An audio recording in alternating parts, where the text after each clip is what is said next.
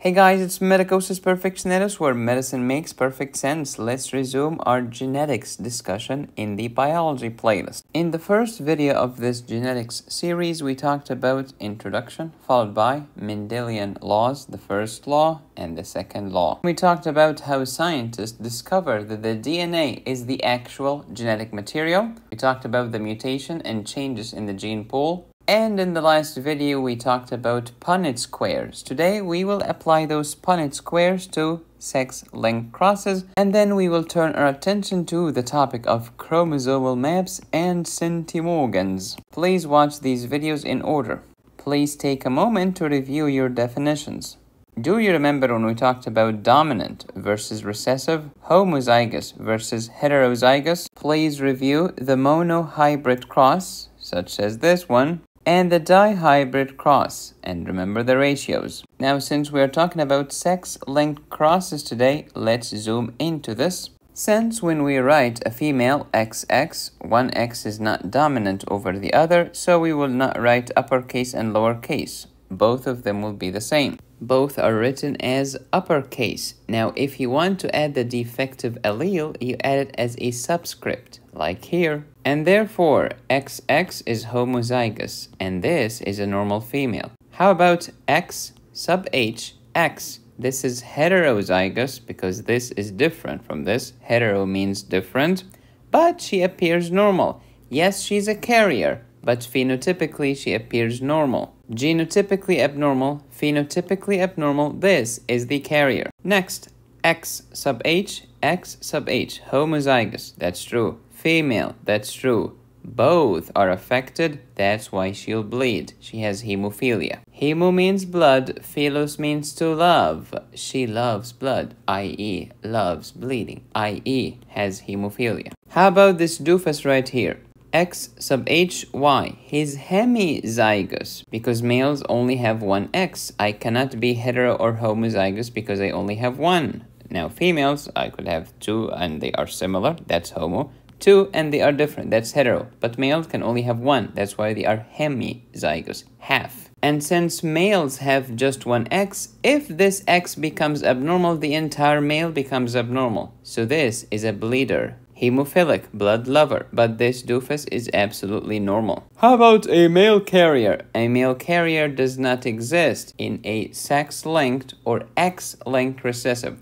By the way, on your exam, when they say sex-linked, they usually imply X-linked recessive disease. So let's assume that this is one parent, here's the other parent. And again, this is your mommy and this is your daddy. And let's see the ratios. When a female carrier married a normal doofus, these were the results. 25% normal females, 25% carrier females who are genotypically abnormal but phenotypically normal. Next, 25% normal doofuses and 25% bleeding doofuses. This is a doofus, this is a doofess. But phenotypes to the naked eye, 75% normal, i.e. not bleeding in front of me, and 25% is the bleeder with hemophilia. Let's change the scenario a little.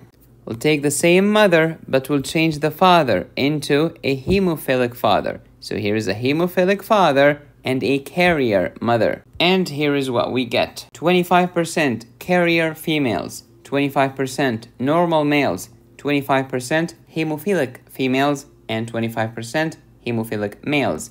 Phenotypically, half of them are fine, not bleeding, half of them have hemophilia, bleeding. And of course, whether we're doing it this way or this way, half will be females and half will be males. Do you remember the crossing over which happened in prophase 1 of meiosis?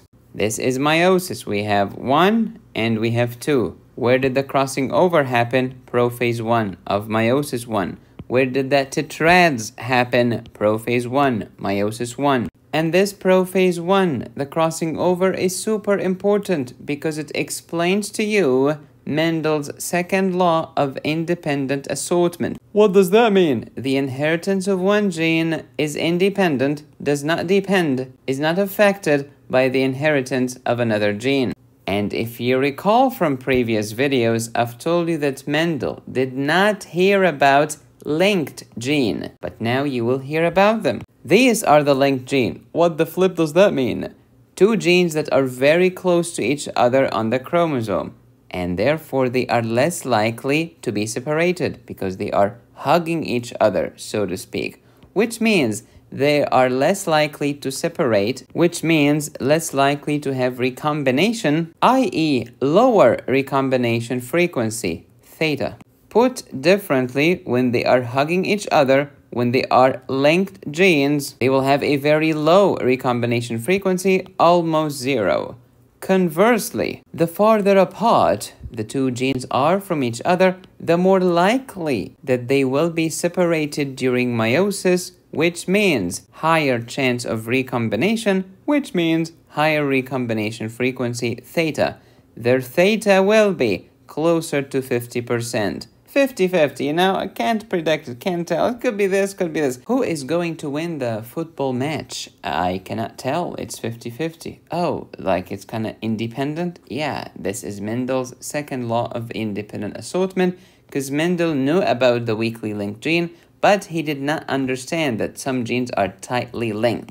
So let's recap. If we are closer to each other, theta is low. If we are far away from each other, theta is high. So you can deduce that theta is directly proportional to the distance between two genes on a freaking chromosome.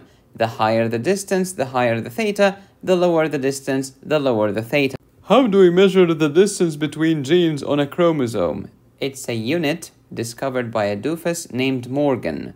And Morgan divided them into hundreds. 1 in 100, 2 in 100, 3 in 100, etc.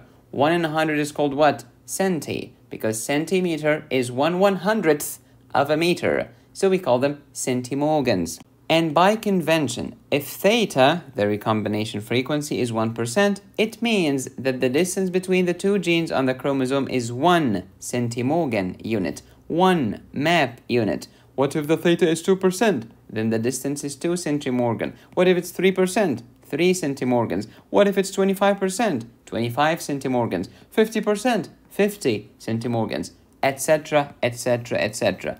Therefore, if you know the theta, you can deduce the distance between two genes on a chromosome, which can help you deduce the order of genes on chromosomes.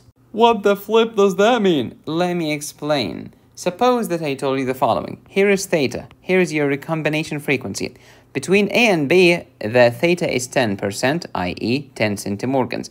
Between A and C, it's 15%. Between B and C, it's 5%. What is A, B, and C? Different genes on the same chromosome. Let's go. They told you that A and B are 10 centimorgans, so you just draw A and B with a distance between them of 10 centimorgans. Next, between A and C is 15%. Oh, between A and C, there is 15%, i.e. 15 centimorgan. Therefore, C could be on the left side or it could be on the right side. How can I tell? Wait.